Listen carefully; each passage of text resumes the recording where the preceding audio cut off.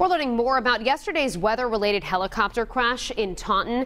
A wind gust brought this chopper crashing on its side as it was trying to take off. And tonight we're hearing from the pilot. Eyewitness News reporter Erica Ritchie joins us now from the control room with his story. Well, it's not a story he ever expected to tell, as he says he never anticipated the circumstance he found himself in yesterday, one that turned his helicopter into something like an amusement park ride.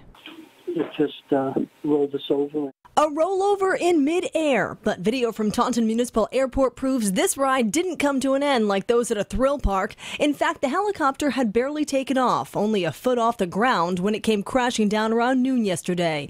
The pilot, Richard Dote, takes us to that moment as he shares his story by phone. It was just lifting off, and I guess I caught a gust, and I didn't react quick enough. Winds were gusting at 22 miles per hour at the time of the crash, according to the National Weather Service. Our meteorologists say that's typically not considered strong enough to flip a chopper unless it catches it just right. That's partly why Dote wasn't expecting it. You're always trying to be prepared, but it just caught me quickly, and as I said, I didn't have quite enough time to respond. Both he and his passenger walked out of the helicopter after it crashed. Thankfully, they have no bumps or bruises to document the ordeal.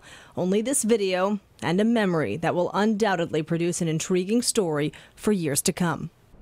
And the crash didn't interrupt any flight schedules at the Taunton Municipal Airport, and a minor fuel leak was quickly cleaned. The FAA is now spearheading this investigation. In the control room, I'm Erica Ritchie, Eyewitness News.